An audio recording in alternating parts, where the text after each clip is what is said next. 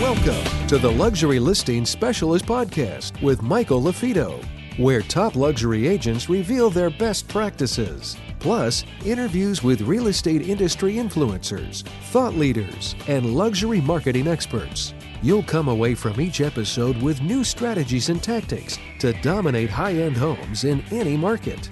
And now for the latest episode of Luxury Listing Specialist. Here's your host, luxury real estate expert, coach, and trainer, Michael LaFido. Welcome back to another episode of the Luxury Listing Specialist Podcast. You're in the right place if you're an agent, a broker owner, a team leader, and you're looking to work smarter and not harder, and you're looking to increase your average sale price of a home you represent. So I'm excited, rejuvenated, been going to all these big conferences this summer, and I can tell you there's some exciting times and there's a lot of uncertainty within our industry. And again, Luxury Listing Specialist Podcast, we have other experts from within the industry, sometimes outside the industry, sharing best practices, and we try to fill some voids to both the agents and broker owners so that they can just do that, attract more high-end and luxury clientele, whether it be buyers or sellers. And again, the name of the podcast is Luxury Listing Specialist. However, we love working with high-end buyers. We believe, just like Kevin Costner in The Field of Dreams, if you build the listing inventory, the buyers will come. So before I get into today's guest and today's topic, just a couple reminders. One, if you haven't done so and you're getting content and great value from our podcast, please leave us a review on iTunes or Stitcher. Two, if you purchased our book, Luxury Listing Specialist, on Amazon, again, we could use reviews. That would be awesome. And check out our YouTube channel, Marketing Luxury Group. We produce some great content out there for agents. Subscribe. There's some really great stuff out there. And so a couple things. On an upcoming episode, we are going to be talking about how there's a lot of downward pressure on commissions. I was at the Inman Conference in July this year, and a gentleman spoke and talked about how the average commission across the country on list commission is 5.08, and in his expertise opinion, educated opinion, he thinks it's going to go down to 3.64 in the next 7 years. Well, a lot of agents are freaking out. What am I going to do? Well, one of the ways you can fill the gap, bridge the gap, if you will, is increase the average sale price of a home you represent. So you are on the right show if that's what you're looking to do. Again, my name is Michael LaFido. I'm your host. I'm the founder of the Luxury Listing Specialist certification for agents. Check it out, luxurylistingspecialist.com. If you have any questions about today's episode, or you want to make some recommendations, or you have questions, shoot us an email, michael@marketingluxurygroup.com. All right. Many of you talk about the importance, and you've heard the importance of social media. And of course, there's Facebook and there's YouTube. Well, today's topic, we're going to be really focusing on Instagram. And I saw this producing agent. He's with Compass. I was at the Inman Conference this summer, and he did an amazing job talking about what he's doing with Instagram, as well as Instagram stories and the ads, and he's doing some really great things. And so I got Jason Cassity here from Compass out in San Diego. You there, Jason? Yeah, I'm here. Can you hear me? I can hear you fine. Thank you. Okay, good. My earbuds died out about 5 minutes ago, so I'm hoping this works. Okay, yeah, no, I can hear you fine. I appreciate it. So welcome, first off. And you and I met. I saw you speak at the Inman Conference, and I was so impressed that I was going to try to reach out to you afterwards, and then I ran into you in the hallway, and here we are today on our podcast. It was fate. It was fate. So one of the things, so you're an agent, you're starting a team, and in your market, we were talking offline, the average sale price in your market, call it around 550-ish in the San Diego market, and you're a little above 750, 800 so far year to date. So you're doing some really good things there. But I want to talk a little bit about Instagram, and talk to us first off the first few minutes on what's working, what are you seeing some success with, and then we'll go into kind of the Instagram stories, the swipe up ads. Yeah, for sure. I mean, I think you touched on it a little bit. I think that's probably the most underutilized marketing tactic that's out there right now. And I know we're going to deep dive into it in just a second, where I explain the logic and how to actually do it. But I think Instagram as a whole, it's a byproduct of me. It's my 6th year in the business. If you look at the bell curve of how Instagram's grown, it's the last 6 years or so, it's become, probably the number one or two social network in the nation. So I've just kind of naturally grown with it. I wouldn't necessarily say I've done anything in the past year that's anything different. I've just been working with it for the last 5 or 6 years. Just been an active user myself. I'm 33 years old here in San Diego. So when I think about marketing campaigns, I think about what would I use, or how would I find me, right? I'm 33 years old, newly married, all that type of jazz. Like, I'm my perfect client. So where am I? And I spend a lot of time on Instagram, so I'm going to target there as well. So I've always had that as the cornerstone of my business since I've been in the business. Mm-hmm. Mm-hmm. And so that's a good reminder. Again, for you listeners, again, even if you're not an Instagram person, your potential client might be. So again, just a reminder, you are your brand online and offline. So if somebody goes to your YouTube, your Facebook, your LinkedIn, your Instagram, are they going to see some consistencies with your brand and your contact information? And so that's something to keep in mind. So, all right. So go ahead and share with me a little bit about Instagram and what are you seeing as far as what do you recommend as far as how many times people should post a week, a day, do's and don'ts, and what are you seeing some success with before we go into the Instagram stories? Yeah, from a 30,000 foot kind of macro overview, I'm pretty sure I don't know the exact demographic of your listener base, but I have to assume that everybody's heard of Instagram. For the most part, if you don't have the app, or you're not, you're looking for what to post in your bio, these tactics might not be the best for you, because this isn't Instagram 101 per se, right? So, for the most part, you download the app, you post on it, you use the proper hashtags and things like that, and people can discover you. I want to, as we move forward in this thing, I want to kind of underlay that's kind of like foundational. You can Google, what to put in your bio and stuff like that. Sure. What I'm looking into doing is what I've started to utilize is the ad platform behind it, and how to target and advertise the people that I want to be in front of, right? Similar to like Facebook, right? You can target people in a certain geographic area, or you can target people you can't do by household income anymore, but you can basically tell Instagram where to show your ads and which type of people you want to get in front of, and the tactic works that way. So how many times do I post?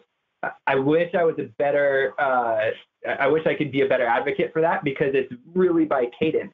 I'm very much so like, don't post crappy stuff. You know what I mean? So if that's the case, like I'm not going to post every day just for the sake of posting every day, because then you're going to really dilute the brand of what you're trying to put out there. But what I'm trying to do is, when I put something out, I want people to be really engaged with it. And in order for that to happen, I need to put out good content. And there's it's more of an art than it is a science, right? So I think real estate agents too much that, we try to check the box of, did I post on Instagram today? And then we put up a, just sold, look at me type post, or we put up, hey, we're doing an open house on Friday post. But that's not really engaging very much, So I always start to say that the foundation of what you're posting should be really creative. But there's no science behind it per se. There are a couple articles out there that posting between 3 and 6 p.m. in the weekday is probably the best for engagement, because you get people, both checked out of work for the day or going home from work. Things like that. Posting on a Friday morning at 8 a.m. is not going to do as good as maybe a Wednesday afternoon at 6. So there is some stuff out there. I don't pay a heck of a lot of attention to it when I'm posting. Okay.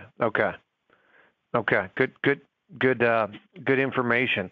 Yep. You're getting a lot of traction, of course, on Instagram and some leads and that sort of thing. So before we go into the Instagram stories, what % of your posts are real estate related versus family, friends, lifestyle type stuff? Good question. And I've read in the past that you want to see 80-20 or yada, yada, yada. I'm actually, as we're talking, I just pulled mine up. So of my last 10 posts, all 10 are business related. And then I've got, of the 10 previous, I've got a couple personals. So like, yeah, I'd say maybe 90-10, 80-20. But the thing is, and what someone will notice if they jump on my Instagram is even my business posts aren't self-promotionally, like check out my new listing post. It's, something self-deprecating or funny that happened, during the day so it's still an insight into my personal side, even though it's in the scope of business related. And I think that's a really, really, really fine line to kind of like to tread, is that, and self-deprecation helps a lot, but like the bragging or showing off without bragging and showing off is a very, very tough thing to do. But if you can master that, you can have content for days. Whereas if you just post, crappy open house announcements, it's gonna mute out really quick. So I would say I do about 80-20 business to personal. But again, if you go back and you even look at some of my business, it's more personalized than most people's business would be. Mm-hmm, mm-hmm. And leverage. I'm a real big, believer in leverage. I spoke at a conference recently, and they said leverage is a new hustle. I think it was the Lab Coat Agents event in June of this year. But talk to me about San leverage. Diego, yeah? Yeah, I was out in San Diego, Hotel Coronado. That's right. I live downtown. I can see the Hotel Del from my condo. Yeah, beautiful city. So are you, like, when you're posting something, are you leveraging it on multiple platforms? So in other words, you post something on Facebook, are you copying and pasting it to your Instagram and then putting it into your stories, and then trying to get more bang for your buck, more exposure? Talk to me about if you're doing anything like that, and if so, what do you recommend? Yes and no. So yes, in the sense that repurposing content is like a cornerstone content strategy. You can take one long form piece of content. So in 2019, I've started vlogging. About once a month, I'll have our videographer follow us around, me and my team, and then we'll go through a normal day in the life type thing. But throughout that day, I can repurpose that one vlog into 15 or 20 pieces of content for the next week or so, right? I can cut it into 15-second snippets for Instagram stories. I can put an Instagram post, yada, yada, yada. But I guess what I'm saying is, like, I'm not a big believer of doing like the mass spread post to all accounts. So like, sure, like I think like Hootsuite, or there's different ways where you can like post it on one place and then it goes to all, because each social media network has its own language. And so, some of them have character limits and things like that. So like, I use Twitter as well. And so when I'm on Twitter and I'm scrolling through and it's like, hey, check out this picture I took, but the link is to Instagram, and then you have to leave Twitter to go to Instagram to see it. Like, it's just not a good user experience. And so I would much rather, like, when I post a video, I'll upload it natively to Facebook, Instagram, and LinkedIn and Twitter, like natively to the platform. So while I may reuse content, I upload it natively to each platform, and then I speak the language of that platform, if that makes sense. Yeah, and when you use the term natively, in the context you're referencing, you manually put it in there. It's not pushed out by some service. Correct. Yeah, exactly. Yep. I don't use any type of like buffer, later, Hootsuite, any of that type of stuff. Yep. Okay. That makes sense. All right, good. Hey there, it's Michael LaFido. Thanks again for listening to our podcast. If you are interested in signing up for our Luxury Listing Specialist certification, or if you want additional information on how you can dominate selling higher-end homes in your marketplace, make sure you go to luxurylistingspecialist.com. All right, so the topic of discussion today, that you're crushing it. I know offline we talked about you currently have a $6 million, a $4 million, a couple $3 million listings, but your $4 million listing, again, this is going to get everybody's attention right now. Your $4 million listing you attracted that prospect through Instagram swipe-up ad, Instagram story swipe-up ads, correct? Correct, yep. All right, so let's talk about that. Give everybody a brief overview of what they are and what the competition is and how it's been beneficial to you, and do's and don'ts. Yeah, for sure. I mean, I think Instagram story swipe-up ads are the most underpriced marketing arbitrage out there right now, because we know that over 1 billion people use Instagram. And I know a lot of people say, well, it's just the kids, but that's not the case. 33% of their users are over 30 years old. And so just for a little bit of a preface to this entire thing, my client that we're about to talk about is in his 50s. So that being said, basically Instagram stories is like, it's kind of like the Snapchatty version of Instagram where you can watch like 15-second clips, a little bit more raw than the Instagram feed is per se. But I like it a lot better. It gives like an insight behind the scenes type look. And I get way more engagement on Instagram stories than I do on the Instagram feed, because I feel like I feel more approachable, right? People can like reach out to me and DM me and that type of stuff. So Instagram rolled out an ad platform where you can sponsor an Instagram story. So again, if you're familiar with Instagram stories, if you're swiping through, every third person that you see or so, there'll be a sponsored post. It's an ad. And so you can actually create one of those ads.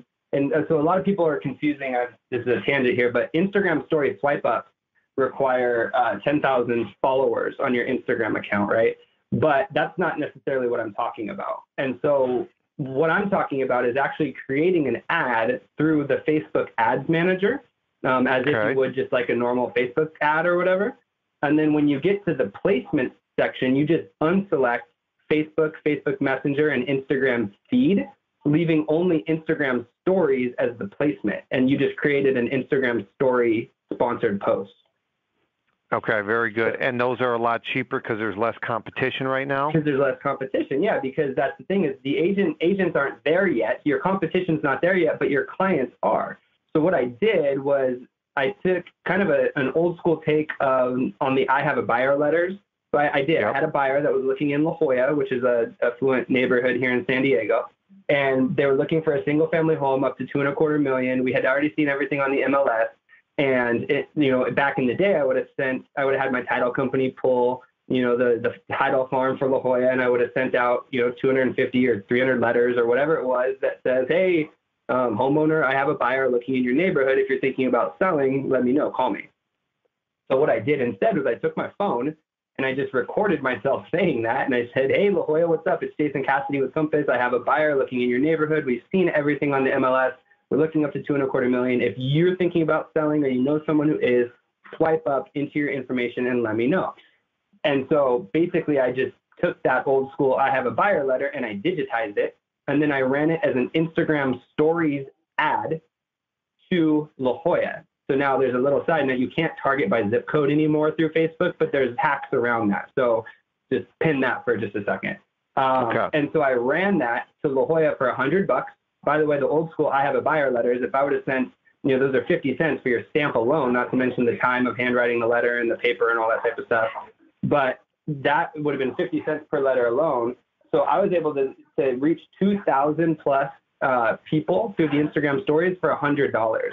So to reach 2,000 people with the letters would have cost me like $500, like $1,000 plus, Right, Basically, right. I was able to reach over 2,000 people. I had 22 people swipe up and 2 different people leave their address for me because they were thinking about selling their home. Neither of those homes worked for my client, but after 3 months of follow-up, and there's another key there, just having someone and actually following up with them for 3 months. Yep. The client called me and said, hey, we're thinking about selling. Can you come out and, talk to us? Went out, crushed the listing appointment, got the listing via an Instagram story swipe up ad, basically. That's awesome. That's awesome. So, I know some people are visual, but if you go to Instagram, of course, you got the stories up top, and then you have, as you scroll down, you have, the various posts. So where exactly are the Instagram swipe up ads? So they're in the stories up top, right? So basically, if you think about Instagram, if you're looking at your phone right now or whatever, and you think about Instagram as a T, so the feed scrolls up and down, like the up and down part of the T, and then the stories are at the top, the crossbar of the T. So they go left to right. And it's those little circles that are up there. And basically everybody who has an Instagram account has the ability to post a story on there. And that's how you can watch other people's stories. And again, as a 33-year-old millennial, newly married, like that's my target demographic. I use that more than I scroll side to side more than up and down on Instagram. So I'm always using that. So now if you jump in there and you start to use that and you start to use the feed, every third post or so, or every third person is a sponsored post. And those are companies that are trying to target you because they have a captive audience and they can sell advertising space. there. And basically you can do the same thing via the Facebook ad manager. Mm-hmm. Okay.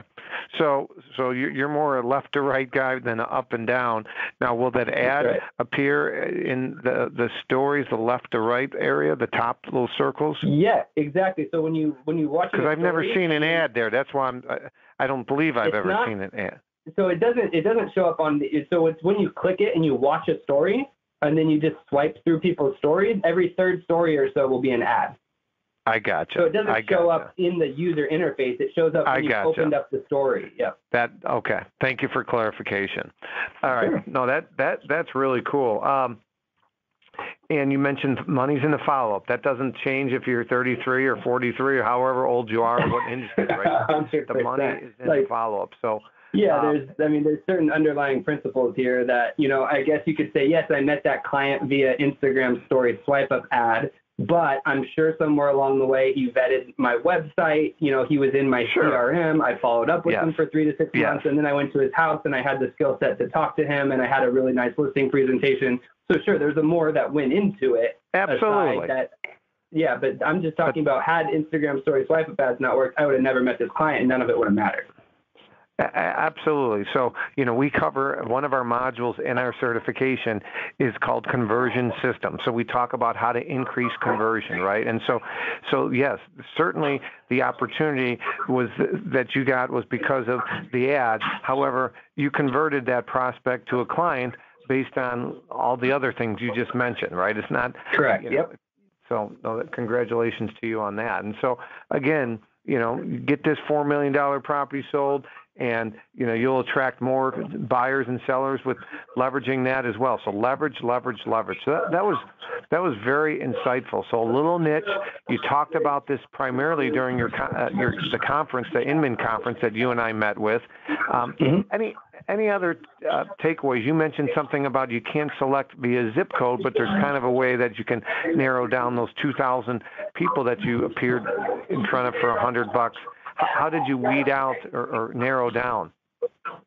So I was able to, at that time, this was back in February, I think, or March, that I initially contacted or got to contact the client to contact me.